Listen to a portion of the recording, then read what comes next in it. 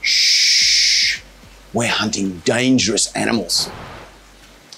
Hi guys, I'm Jamie Seymour from James Cook University, and I'm what's called a toxinologist. And that's a groovy name for someone that works on venomous animals. And if you're going to work on venomous animals, Australia is the best place to do that. We have a greater number of species and a greater number of venomous animals than any other place on the planet. So let's have a quick look at that. I mean, if we look at the 10 most venomous snakes in the world,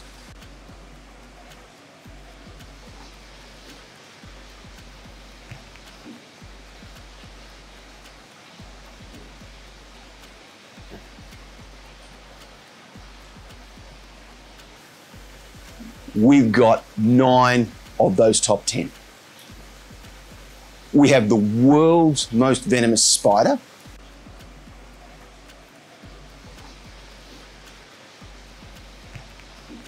The Sydney funnel web. And just when you think it's safe, we've got the world's most venomous tree, the stinging tree. But then let's step sideways slightly and go to the marine environment. On the Great Barrier Reef, we have lots of dangerous and venomous animals out there. Let's start with a really simple one. This one I know you're all familiar with.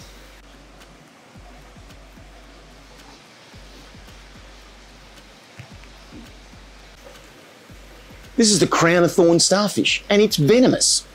It has venom glands on those spines, so if those spines puncture your body, you end up with venom inside and it hurts. It's there for protection. We can go from there. We actually have the world's most venomous cephalopod, the blue-ringed octopus.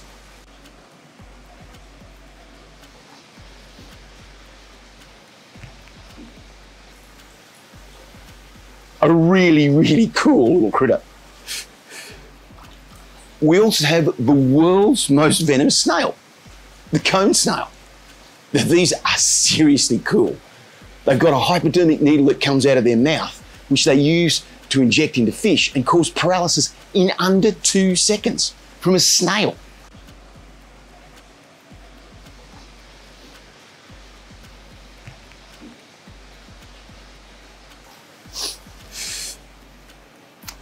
And then, of course, we have the world's most venomous fish.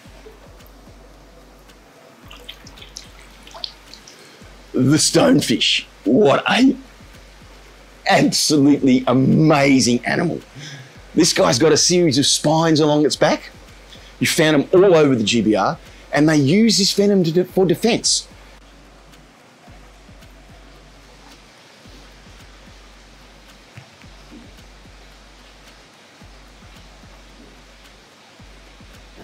Basically, these guys use this to stop them from being eaten by things like moray eels and sea snakes. So it uses the venom to cause pain, and that hopefully trains the animal not to get eaten again. Seriously cool. And then, of course, we have the world's most venomous animal, the Big Box Jellyfish.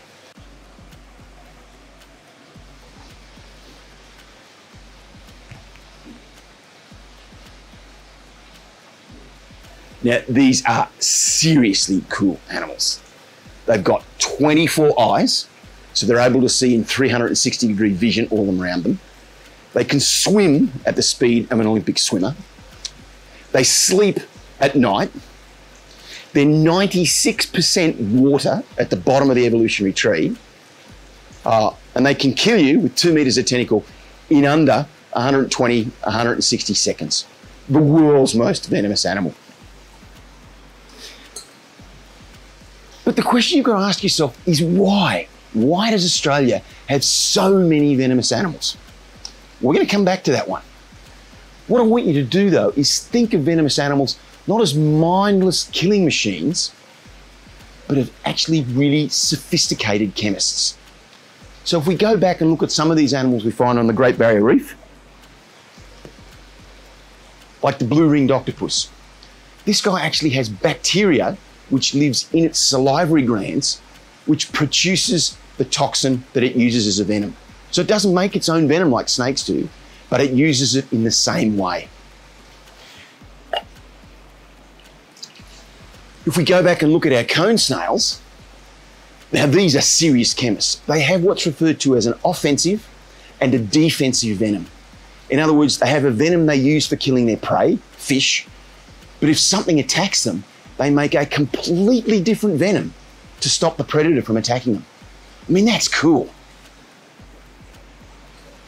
And then, of course, if we go back to the big box jellyfish, now these are true chemists. And if you have a look, they have a change in their venom depending on what they're feeding on. So if they feed on prawns, they have a different venom than if they're feeding on fish. They have what's referred to as an ontogenetic venom shift. In other words, small or baby animals have a different venom from adult animals. They have a different venom depending on which time of the year you collect them, whether you collect them in November, December, January, February. They have a different venom if you catch them from Cairns or from Townsville or from Mackay.